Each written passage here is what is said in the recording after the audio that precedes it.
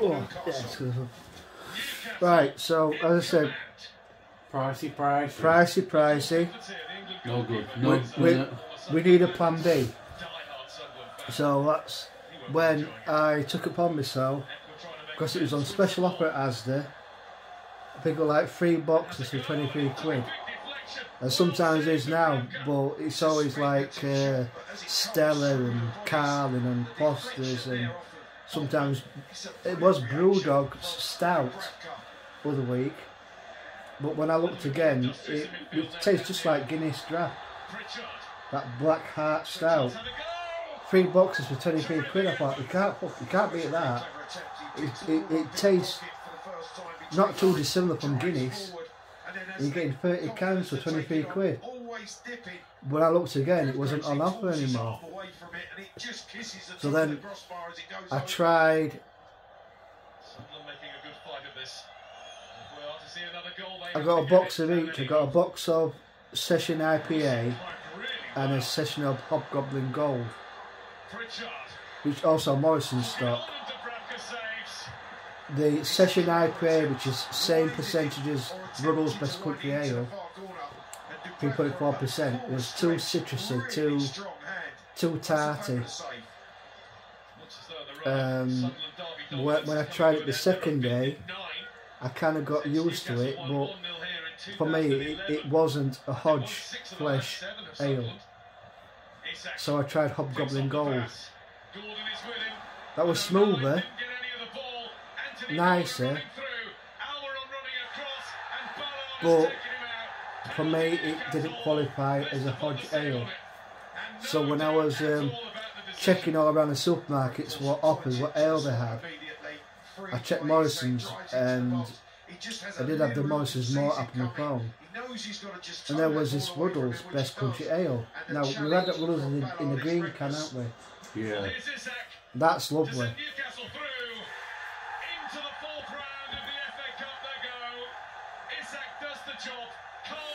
I had neck oil, which is that alcoholic lilt. That's quite nice. There's quite a few of them, aren't there? Especially them funny designs and all that. Yeah. I tried it. Neck oil's not bad. Pricey is about £7 for about 4 cans. Yeah, there's quite a few of them though at Asda. It's nice. So I thought, well, it's not the same as that Ruddle's in green can. So I think I did a test video. Is what I got back. Obviously, I was due to take to that place. I won't mention it. And I thought I've got to try one. And the description is very similar to Session IPA, so I wasn't very hopeful. I thought 3.4%. It would taste like washed up piss, like that Sainsbury's own lager or Tesco's own bitter. Where you know you 1.8%. Oh, that's Shandy. Might as well get Shandy Bass, which isn't available anymore. But that first sup, I'm like, oh my god, it tastes stronger than it actually says on tin, and it doesn't taste tarty or citrusy.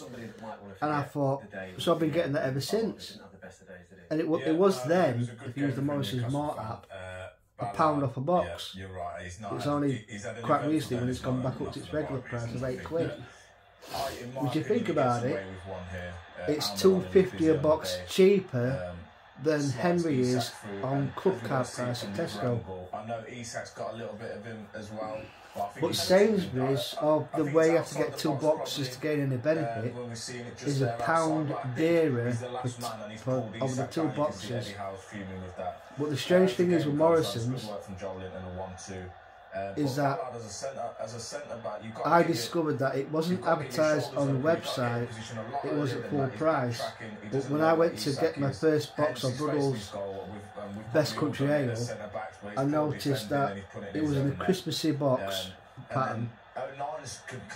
It was 2 for 21 quid. Sainsbury's was 2 for 22 quid. Tesco's club card price £10.50. But I thought, and then just bang. I think that there's no I think, you know, there's no justification in my mind. He just got a bit caught up in the emotion. And then I mean, I don't know why Asda have stopped stocking, because I was questioning him on Twitter all the time. I know it's called X now, but I still refer to it as Twitter. And they were a bit sometimes very slow in replying, but I said, what the hell's going on? I mean, and Dale's right, they're a young side, they're learning. It says, and then this bloke, someone got back to me and said, we're a link. Is this what you're looking for? Yeah, he was. Well, yeah, that's it. When it comes down to sort But I of clicked on it. to make mistakes. And I think in this game here, It says unavailable.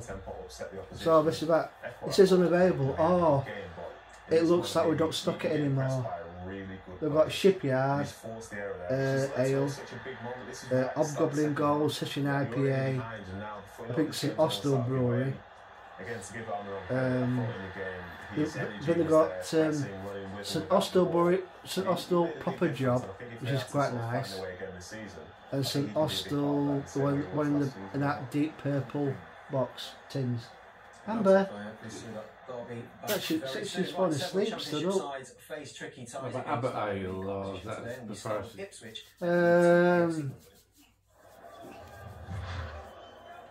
I'll have a look in a minute, because that's same as it's own now, isn't it? Because I tell you what, you know what one was this? Ruddles, the Green King.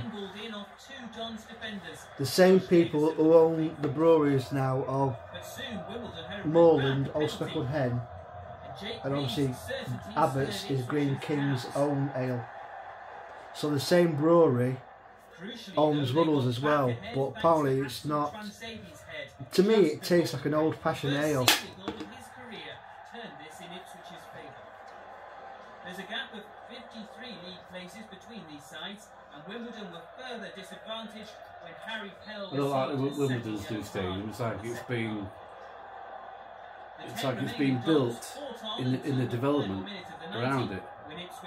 Shops and offices and everything around it. So I suppose it's part of the agreement, isn't it? Well, yeah, we'll build it. You can build a stadium, but it's got to be part. yeah, they can't expand at all. So if want more supporters, they'll have to leave. You know, can't expand it. What's capacity like? It's only about four. I think about 6,000. Luke Cundle could have been on Foster's radar in 2022. Yeah, well, if they do get promotion, they'll get more supporters, then they'll have to move.